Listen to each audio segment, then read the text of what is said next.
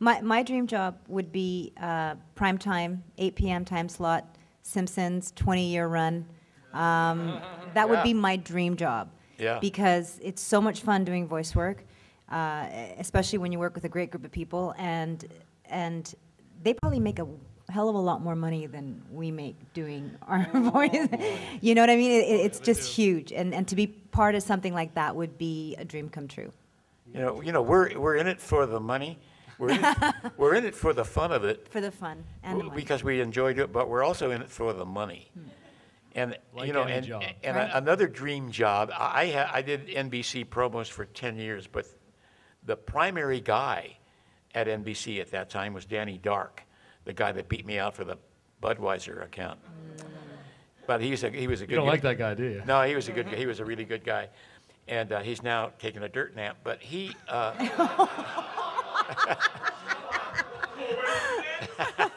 that answers that. I don't think so. But Danny had the primary NBC account for 10 years, more than 10 years, I guess, 15 years.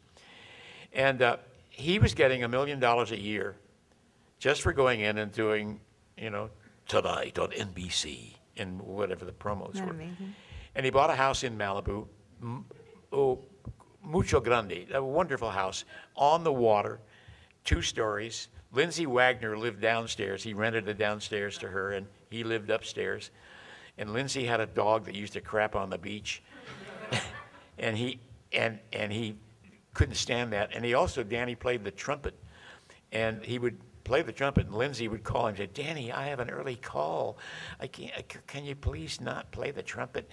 And so Danny decided he didn't want to have anybody living in his house. So when Lindsay's lease was up, he didn't renew it, and he created the whole house, a 2-story house. He lived in the bedroom, the living room that was upstairs, made it into a bedroom, and it was a great place. But he did that on the residuals, not the residuals, but on the session fees for doing promos for 12, 15 years at NBC. I made, I guess, about 150 grand a year just doing pickup stuff, and the stuff that Danny was too lazy to come back from Malibu to do. And there was another guy that was ahead of me. This guy made a $500,000 a year doing the stuff Danny didn't want to come back to do. And I started doing the Tonight Show promos when Carson was on. They had never promoted the Carson show.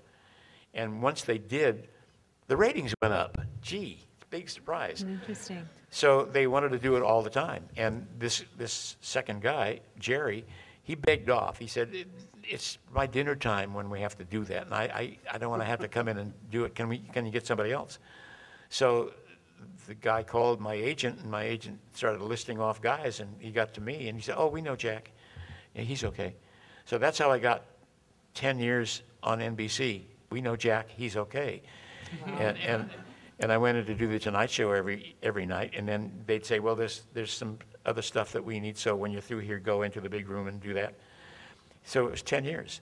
And So they didn't pre-record? You had to go in every night to sit, Yeah. to mention the guests and stuff and who was on the show, I guess? yeah. Interesting. And in fact, they didn't have a producer assigned to that show, to Tonight Show. And so they would sort of like whoever was available, and nobody wanted to do it, of the producers. They just, I don't want to do it. And I'd say, "Okay, just relax." And I knew what was going on. So I would kind of write the show and pick out the little pieces that should be in the promo. So for 3 years that Carson was still on, I did the Tonight Show promos and pretty much created them myself.